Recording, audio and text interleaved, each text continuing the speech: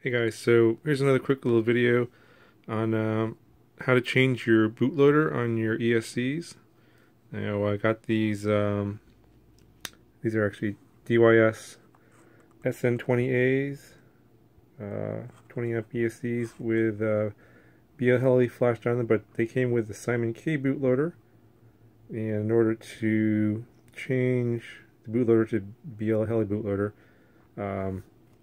you've got to do some soldering here. So I got these wires, these various colors here, red, green, etc. These are going to the solder pads that connect to the chip. So here's see if I can get that to focus here. They look like that. These 6 pads. And then I got those wires going from the ESC to this interface here, and then it goes into this USB ASP programmer into my laptop. And then in order to flash this, you go into BLHeli Suite and you have to select USB ASP as your ISP programmer, and then you just hit the flash BLHeli button and replace the bootloader. So let me show you that. I actually did this one already, but I can do that again. Let's get the flash. Second here. Sure, why not? Okay. Hit the flash BLHeli,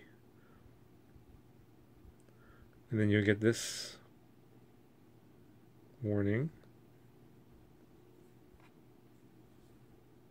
Then hit OK, and at this screen here,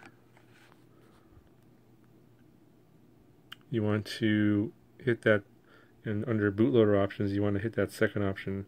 Right now it says update reinstall BLHeli bootloader, because I just installed and replaced the SimonK bootloader with BLHeli bootloader, but then you can also go back and reinstall the SimonK bootloader if you want to by selecting that third option. So since I already did that, I'm not going to do it again, but that's the box that you can get. You select that second one, install the BLHeli bootloader, and hit yes, and then it will go ahead and flash it. That way you can use Arduino to flash the CSD with the one-wire method, or you can also flash it through CleanFlight if you have it directly connected into your NAS and don't want to disconnect it.